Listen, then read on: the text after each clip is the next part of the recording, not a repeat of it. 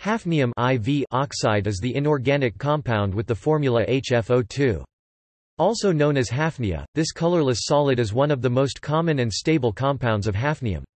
It is an electrical insulator with a band gap of 5.3 to 5.7 electron volts. Hafnium dioxide is an intermediate in some processes that give hafnium metal. Hafnium IV oxide is quite inert.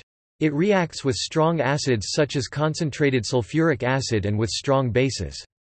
It dissolves slowly in hydrofluoric acid to give fluorohafnate anions. At elevated temperatures, it reacts with chlorine in the presence of graphite or carbon tetrachloride to give hafnium tetrachloride. Structure. Hafnia adopts the same structure as zirconium oxide. Unlike titanium-4 oxide, which features 6-coordinate T in all phases, zirconia and hafnia consists of 7 coordinate metal centers.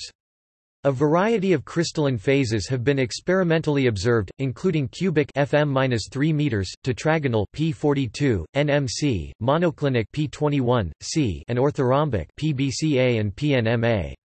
It is also known that hafnia may adopt two other orthorhombic metastable phases, space group PCA21 and PMN21, over a wide range of pressures and temperatures, presumably being the sources of the ferroelectricity recently observed in thin films of hafnia. Thin films of hafnium oxides, used in modern semiconductor devices, are often deposited with an amorphous structure, commonly by atomic layer deposition. Possible benefits of the amorphous structure have led researchers to alloy hafnium oxide with silicon, forming hafnium silicates, or aluminium, which were found to increase the crystallization temperature of hafnium oxide. Applications. Hafnia is used in optical coatings, and as a high-kappa dielectric in DRAM capacitors and in advanced metal oxide semiconductor devices. Hafnium-based oxides were introduced by Intel in 2007 as a replacement for silicon oxide as a gate insulator in field effect transistors. The advantage for transistors is its high dielectric constant. The dielectric constant of HFO2 is 4 to 6 times higher than that of silicon oxide. The dielectric constant and other properties depend on the deposition method, composition and microstructure of the material.